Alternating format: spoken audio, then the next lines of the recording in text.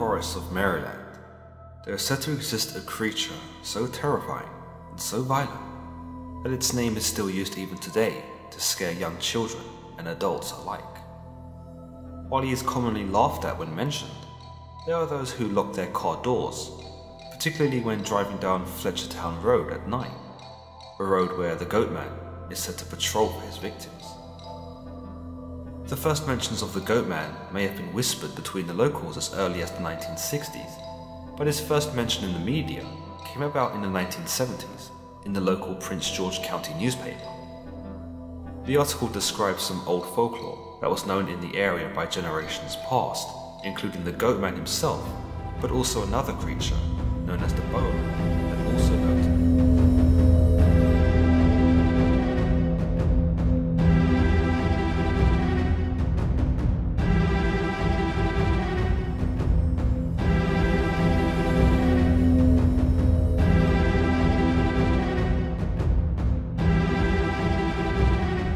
Amongst these two creatures were said to be ghosts and spirits that served to haunt the woods and cause distress upon those foolish enough to be found there at night. 2 weeks later, the same newspaper printed an article about a family with the name Edwards who'd lost their dog named Ginger.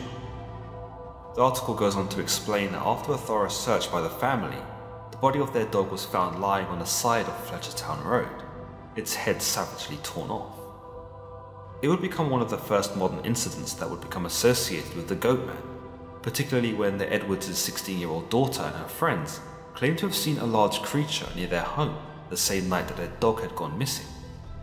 Pretty soon, there were a string of reports of an obscure-looking animal that walked on two legs, all of which were seen along Fletchertown Road. The Goatman would soon find a much larger audience to scare, however, when the Washington Post posted an article about Ray Hayden, John Hayden, and Willie Geen, the three men responsible for finding Ginger the dog. It would see the Goatman become a more recognized creature amongst the likes of Bigfoot and the Loch Ness Monster. In fact, some have even cited the Goatman as being the Maryland Bigfoot, in the sense that the creature is both staggering to comprehend and yet totally elusive. But what is the Goatman? Or who is the Goatman? Where did it come from? And what does it want? Well, accounts describe the Goatman as being a creature that stands over 6 feet tall, a creature that is literally half man and half goat. He's said to be pilous and sometimes foul-smelling, and in some accounts has a high-pitched squeal. He has curled black horns, unkempt and unruly hair, and large claw-like hands. In other accounts, he is never seen without his trusty axe cradled in his arms. There are many variations of the Goatman of Maryland, which are passed down from generation to generation. More often or not, the Goatman is the Maryland Boogeyman, a mere fictitious creature that children use to tease each other with, or that parents use to scare their children into behaving better. But for others, the Goatman has a more concrete existence, and even has his own origin story. There are those that believe the Goatman was once a lonely old herder who kept himself to himself in the woods. However, one night, a few teenagers stumbled upon his herd and killed them. When the old herder found the bodies of his beloved goats, he went insane with rage. The sight of the goat's blood angered him so much so that it actually affected his physiology, turning him into the Goatman. Others believe that the herder turned to satanic rituals to help him overcome his grief, and that in an ironic twist, the devil turned him into a hybrid goat himself, a creature hell-bent on revenge against teenagers in particular. The telling of the tale fits in with the targets that the Goatman is said to prey on, with the exception of dogs and other household pets. Teenagers across Maryland from the 1970s onwards reported several sightings of the Goatman, some of which were said to have been chased by the creature, which yells and squeals and makes hideous goat noises as he gallops after them.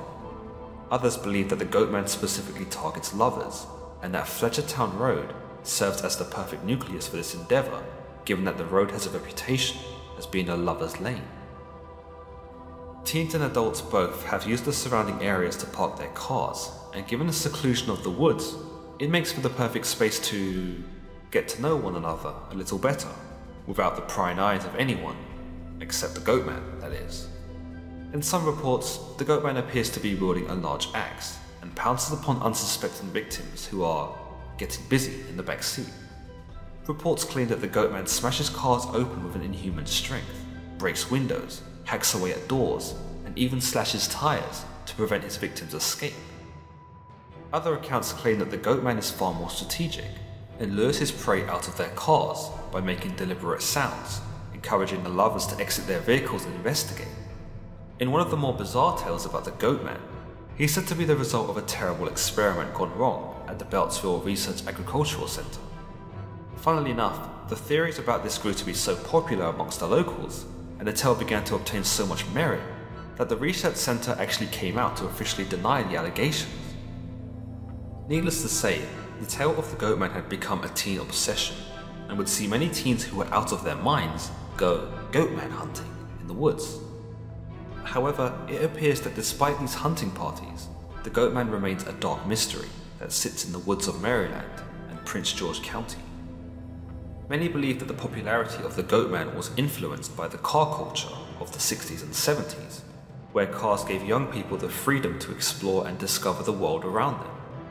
It was a time before the internet, and I imagine the only way to experience anything was to get out there and actually experience it.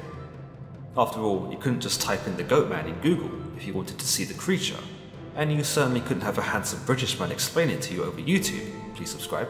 No, you'd actually have to go out there and find the Goatman, and then it might have been too late as he buried his axe into your head. But in all seriousness, I can certainly see where the legends of the Goatman became solidified in the community's everyday life at the time, because it promoted adventure and the exploration of the unknown, both geographically and perhaps supernaturally too. Another idea that is said to have given birth to the Goatman was that students in Prince George County were said to have been learning about Greek mythology, and possibly the half-man, half-goat god Pan.